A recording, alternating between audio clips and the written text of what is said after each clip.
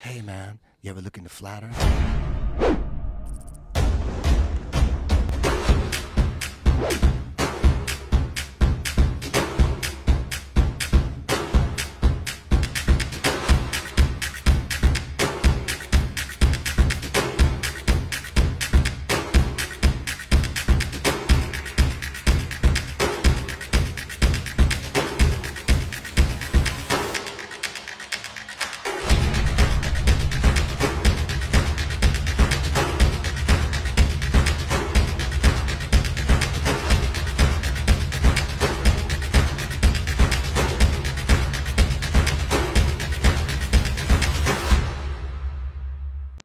All right, this was taken on December 6, 2019. I could have talked about um, the Anclo power plant stack there, but what I want you to look at is this is the Hernando Beach channel, and you see how this boat is being mirrored, it's being cut off, um, and it's being cut off by refraction and magnification. And what I mean by that is when we start getting this mirroring before the boat, it's actually redirecting again our line of sight upward and cutting off the boat. Now, here's the thing, these islands are 4.84 miles away. I know it is. I've measured it not only on my navigation maps, but on Google Earth and my navigation maps say 4.84 miles. Now you see all those islands appear to be cut off, but as I move along here and we start getting out of this mirroring zone, and I believe that mirroring zone is caused partially by the angle of light, difference in temperature. When I'm looking to the south toward Hudson, there could be a 10-degree difference between there and Hernando County.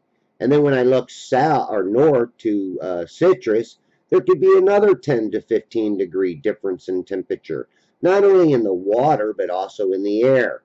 That's why I say now you look here at this part of the island. Now, that little pole that sticks up, that's where I film the Hudson Beach condos, is right from that area right there. And that looks completely in the water, not getting cut off. And then you also see these little rock islands that really have nothing on them, and they're very dangerous to try to get on to film from. I wanted to, but nah, it's a lot of sharp rocks and everything, and there's like 3 islands there that I went across, and then you got some of these little other islands that stick out. And this is from where they dredged the channel out, folks. And I'm not even fully zoomed in, but you see the channel markers cleanly in the water.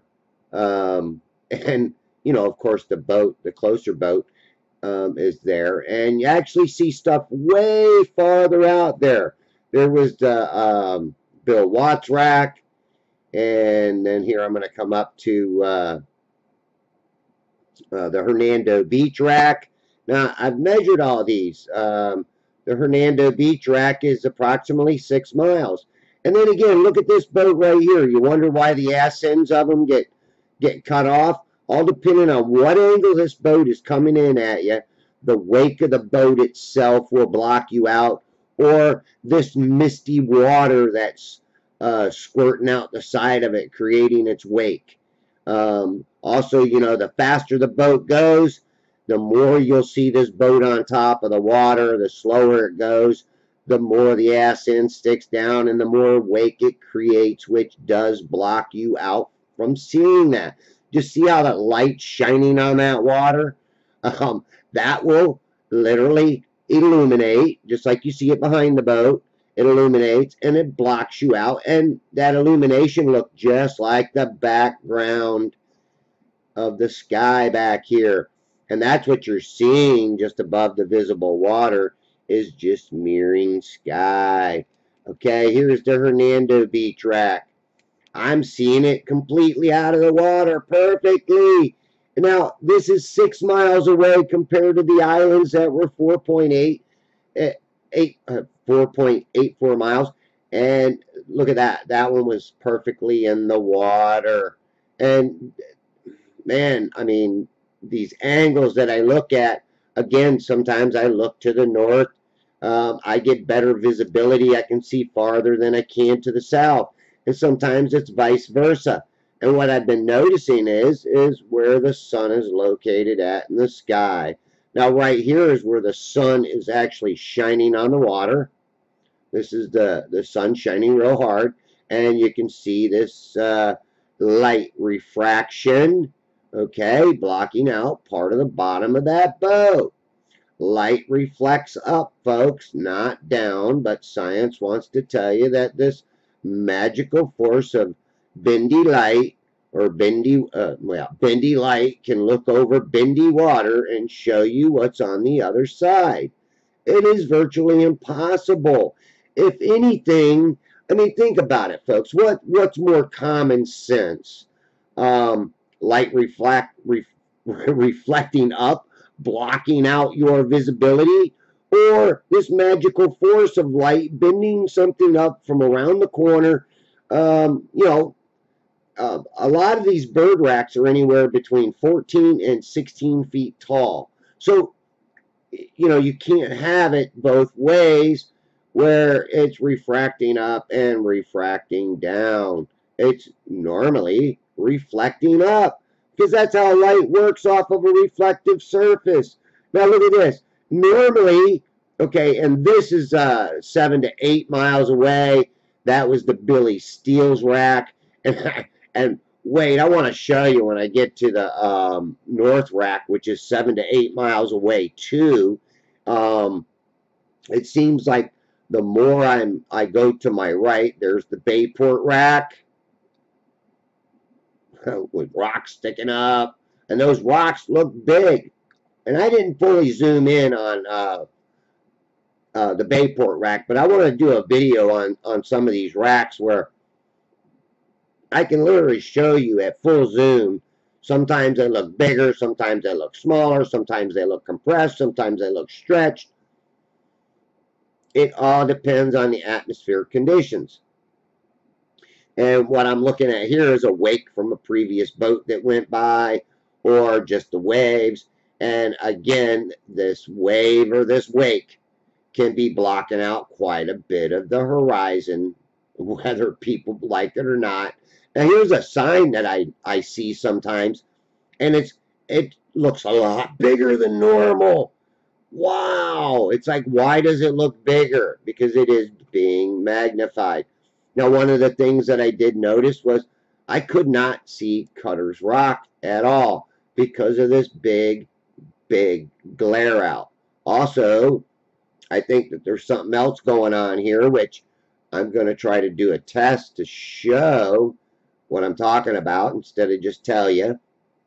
Because if I tell you, uh, I might confuse you more when I start trying to do a test to show you. So I'd rather just show you firsthand what I'm talking about. But I think there's multiple lensing effects that are occurring and stuff that's out there further depending on the light. Okay, look at this boat. Okay, now I zoom in all the way on this boat, and he is way out there, folks, way out there. And here's something too. I run into these folks out on the deck. Now I'm up on the observation deck. I'm not going to lie to you. And that's why you see some of this wiggling, because there's people up there walking around, stomping around on the deck. And when people are up there, believe me, it is very hard to keep this thing steady, especially if there is a little bit of a breeze. So again, people say, "Oh, you need to get a better tripod" when they see it all shaky, but they don't realize that hey, I'm working in some harsh conditions sometimes.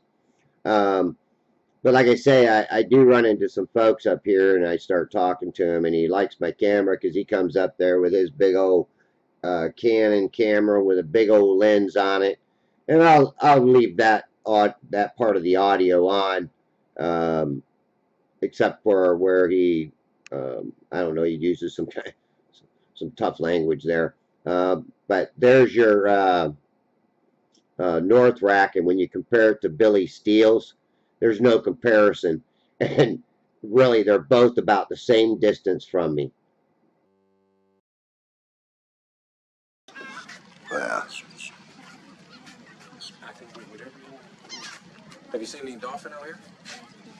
No, just a boat way out there that you can't see. I can see it. It's a long way. Can you see that boat? I see it's See that either boat? a boat and something else too. You see? No. That ain't where my camera's pointing. Yeah, you can't put your hand there. Oh, I do. Oh, you sure are. You're pointing somewhere else. Okay.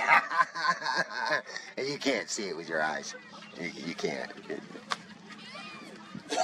You don't even see that rack right there. Is that rack? It's supposed to be on the other side of the curve. So that's clearly digital, so. Well, that's supposed to be on the other side of the curve. Right. Oh, is it really? Yeah. Okay. What's the distance on the digital zoom? It's 120. Yeah. Okay. It's 125 times zoom. That makes sense. Yeah, I get the rings of Saturn with it. So what is this thing? It's a Nikon Coolpix P1000. Okay.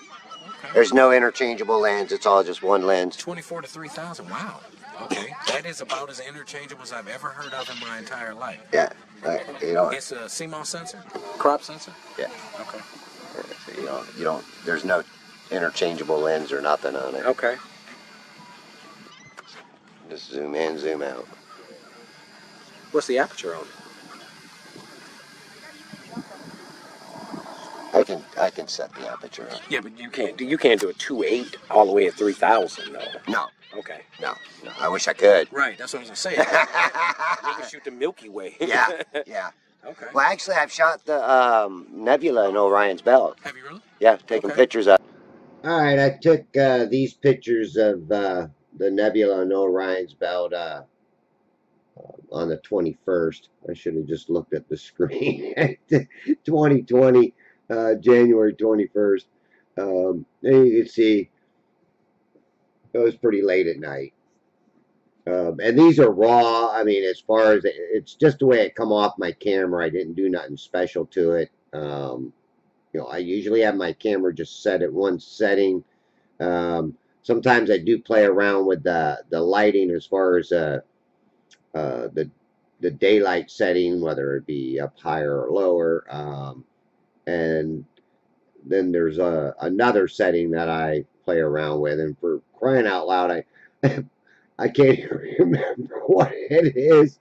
But anyhow, it does change the brightness on it. But, when you're doing really fast exposure with your ISO, now I have my ISO turned up really high, but I'm doing like 1/300th of a second of a snapshot on these. So, it's a pretty fast shot. And it surprises me that I'm able to pick up what I do with this camera. And then when you get back to this video, I'm going to let some of the natural audio play again. And here it comes. Most that I'll do is use a 2x extender on my 300. So the most I get is 600, but then I guess on a crop sensor I'm at 900. Yeah. But 3000, that's a hell of a shot. Yeah, it's called Beyond the Horizon.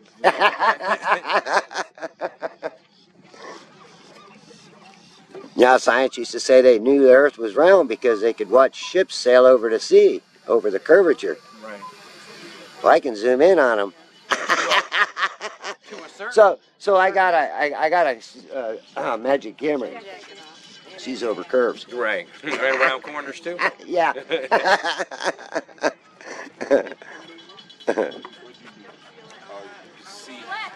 What I like about this one too is I can adjust the compensation exposure down too. Okay. As it's recording. Okay. So like the sun, I can crank it up. Right. So like for doing like sunspots. Right. A lot of times I don't even need the ND 1000 or okay. ND filters. A lot of times I can just zoom right in on it. But I kind of like using the ND because I don't want to fry my sensor. I find them cumbersome. I mean, I don't even want to carry all that stuff all the time. That's why I love this camera. For $1,000, it was well Is worth that it. all? That's it. Wow. Yeah. That's cheaper than this lens. And this was like, oh, yeah. That's way cheaper than this lens. Okay. Yeah. Right. But he's saying so this lens right here is a 70 to 200. Yeah, I think I ought to ask Nikon for a commission for selling them cameras, because I've had a lot of people come up, ask me about my camera. I show them how it works and everything, and they are impressed and they want to buy one. Especially this guy right here. You know, he said for a secondary camera, he couldn't beat it because he wouldn't have to carry around all the lenses, all the other crap that you have to carry around with those cameras. And those little spots you see are probably just little dirt or little water droplets that dried on my camera lens. But I hope y'all learned something, and thanks for watching.